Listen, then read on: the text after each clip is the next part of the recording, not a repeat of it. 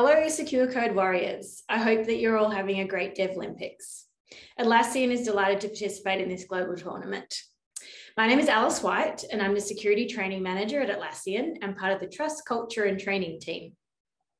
I hope that you're all inspired to keep securing our ecosystem with developer-led security and secure coding. Baking in security from the beginning helps us to ship quality code faster. We call this shifting security left. But not only do we need to shift it left, which is the first line of code, it's into the design phase, it's into architecture, but we also need to shift it right to our customers and community that include our family and friends. So we also need layers of security, which is defense in depth. So we incorporate security up and down the layers of controls to best manage risks and deliver products and experiences that are trusted by our customers. So at Atlassian, we have 5 values, and these values guide what we do, what we create, and who we hire. Training is aligned to the Atlassian values, and there are also 4 elements that I've pulled to the forefront of all security training that I develop. Firstly, pathways. If it's really difficult to navigate what you're meant to do, when you're meant to do it, why you should be doing it, it makes it harder to drive uptake of the training. Putting in pathways that allow people to choose their own adventure has gained much more traction in terms of the amount of security training completed. We've developed a white belt training in Secure Code Warrior, which is a baseline secure coding course and assessment for all developers at Atlassian. They can then choose to continue on to the yellow belt or other security training that's relevant to their role. Making sure the content is relevant to the target audience is also really important. So instead of just training on the OWASP top 10, we train on the Atlassian top 10 vulnerabilities that we see through our vulnerability funnel. Our vulnerability funnel is our internal vulnerability management solution, which takes vulnerabilities from multiple sources such as scanners, bug bounty reports, red team operations, and day-to-day testing, and creates a Jira ticket with all that metadata on it. Also included is a link to specific training and background knowledge about that vulnerability to really support timely remediation if the developer is not familiar with the vulnerability. The ticket is then assigned to the relevant security champion or engineering manager for review and action. Each vulnerability ticket has a resolution and remediation time based on the severity of the vulnerability. Relevant training resources are injected into vulnerability remediation tickets. Attention spans are not as long as they used to be. Therefore, rarely do trainings go for more than 1 hour. The annual security training, which is about 55 minutes, takes all employees into a hacker's mind as part of an escape room style challenge where they have to collect passphrases to complete the training. Generally, we make training bite-sized, no more than 15 to 30 minutes. We're even aiming for shorter training moments, like pop-ups and prompts when Atlassians have to make a security decision. The last piece of the puzzle, which isn't the easiest one, is to gamify training.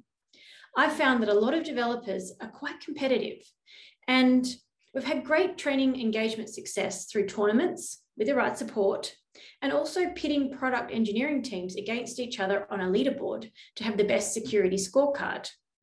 Competitions like the fastest Fisher with a PH rewards the team who spots and reports a phishing simulation email the fastest. It works well even for low incentives such as a $20 gift card, a trophy bought at the op shop, bragging rights, or the opportunity to design the next phishing simulation template sent out to the whole company. Security training is also aligned with growth plans. You might know these as career and skill development plans. There are 4 expectations at Atlassian: lead and inspire, master the craft, drive outcomes, and have customer impact. Master the craft includes mastering secure coding. Tying training to growth plans helps us address the what's in it for me and why should I be taking this training, and also encourage continual learning as part of your growth plan. Success measures are really important to demonstrate value and return on investment for training. We currently measure developers and engineers' level of engagement with training platforms, courses and assessments, and post-training surveys. And the post-training surveys always start with 2 questions. Did you add to your skills and knowledge by completing this training and assessment? And would you recommend this training to a colleague in a similar position to yourself? We've had over 90% of respondents say that they added to their secure coding skills and knowledge by completing the training, the White Belt, which is a course and assessment, along with tournaments.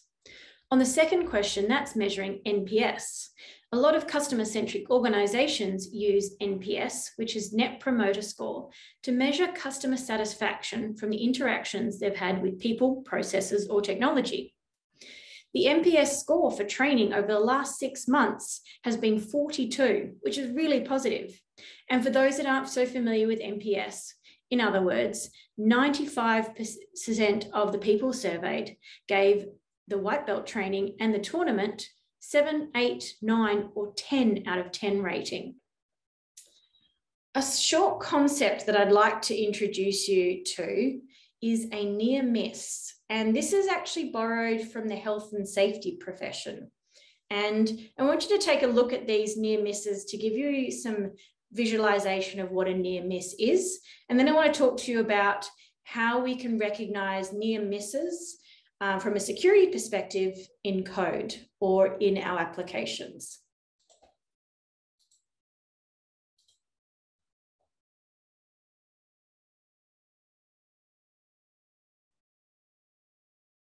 You can see the lights start flashing there. Most people will recognize this as a train crossing. Ooh. Second near miss. Third near miss. Fourth near miss. Imagine it being a driver and seeing this. A near miss in the security context is a red team operation or even a penetration test. It's an opportunity to test people, process, and technology under real-world conditions without real-world consequences. The red team are a friendly bunch of hackers lurking among us. They simulate real-world attacks with a mission to compromise accounts, products, code, networks, with the outcome being to build resilience and test and challenge detection capabilities, but also the business's ability to react and respond. A penetration test has a bit more structure around it and usually time-boxed, with the aim of finding vulnerabilities that compromise confidentiality, integrity, and availability of systems and services. Following a red team operation or penetration tests, the findings are reported and an action plan is put into place to address any vulnerabilities found. A red team operation or a penetration test is like a safety near miss. It presents a great opportunity to learn. All the findings and what could have happened are laid out on the table and addressed by all the relevant internal teams. At Atlassian, we recently started experimenting with just-in-time training post a near miss. In this case, it was a red team operation called Big Misunderstanding. Now, I can't tell you what the red team found and compromised before the operation all came to an abrupt end when a savvy developer reported some suspicious activity to our security intelligence team. But what I can tell you is that the red team had a bag of loot from their operation, and not only those shown the loot in the post-incident review needed to take action. In the future, it might not be the red team, but it might be a real attacker. This presented an opportunity to experiment with just-in-time training post the operation.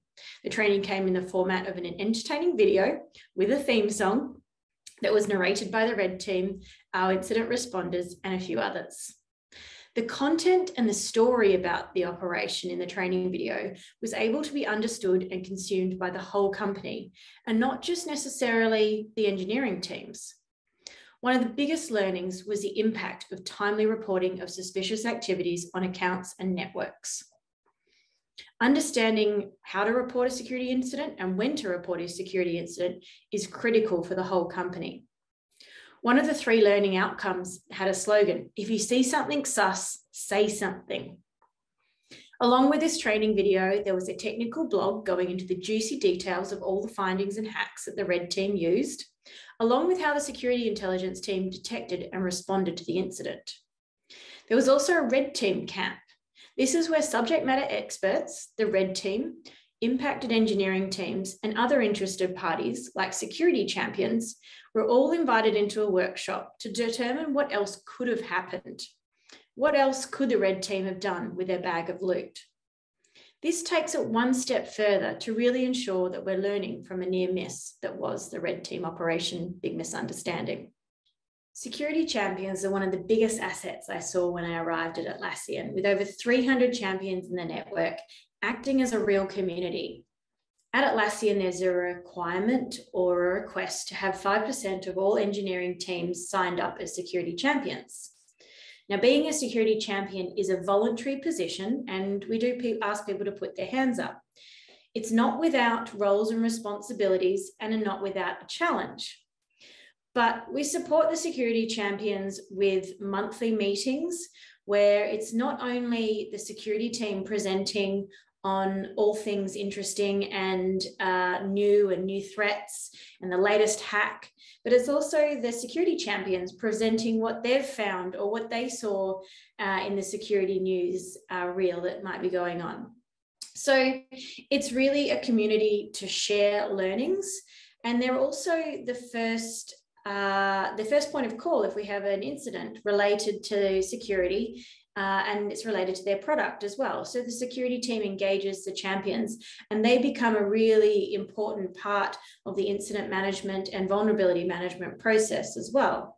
And with that responsibility and being the first port of call, they need some extra training, guidance, and support and mentoring, which is also available as part of the program. So these champions really need to be nurtured and looked after and have specific training developed for them. And they're such a great asset to have the extension of the security team in the product engineering teams.